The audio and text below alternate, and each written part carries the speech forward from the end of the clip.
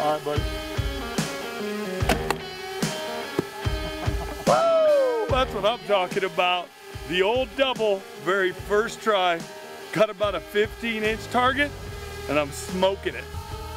So what I'm doing, if you can see, is I've placed one arrow directly below my nock.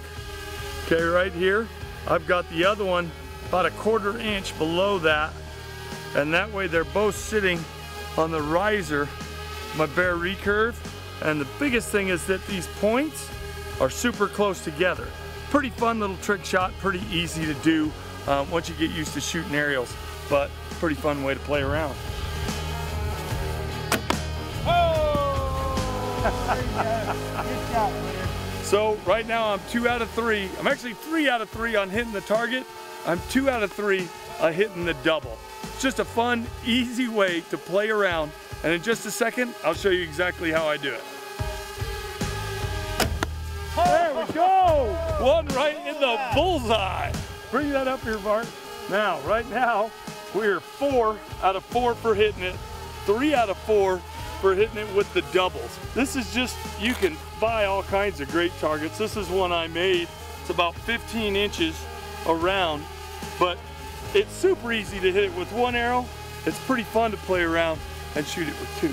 Well, this is my hunting bow. This is the newer mag riser by Bear Archery, and I've got some brand new limbs on this as well. And this is what I hunt with. I use Gateway 2.5 inch, the Gateway Batwing feathers. Those are my hunting arrows. Actually, I just shot a pig with it in California last week. And I love shooting aerials. It's fun to shoot aerials, and most people shoot them with flues, which is what you want to do. And it just keeps the arrow from going too far. So this is how you make a shot like that. I'm shooting only about a 15-inch piece of cardboard, and I literally just stapled a few of them together, put a piece of tape around it to hold it, spray painted it, but I put an orange dot so I would have something for my eye to look at. So I'm shooting off the shelf here.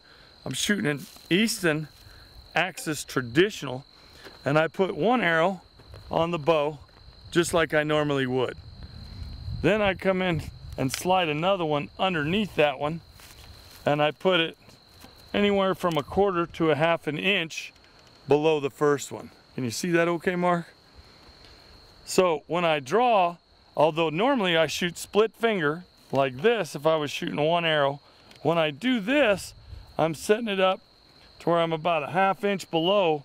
But the important part is, can you see here at the end, both those arrows are laying right on top of each other, and they're pointing in basically the same direction. So when you're talking about a closer 10-yard, 15-yard shot, it's not going to be exact, but it's going to be pretty dang close. Then I'm actually drawing with my tab right below this one. So as I draw, I'll turn Mark this way so you can see the tip of the arrows. As I draw, you see how those arrows are right together? They're staying right together, and they're going to go in the same spot. So it's just a fun thing if you want to play around, do some fun aerials, grab yourself some full length, you know, Gateway feathers, make yourself some flute arrows, go out and shoot some aerials.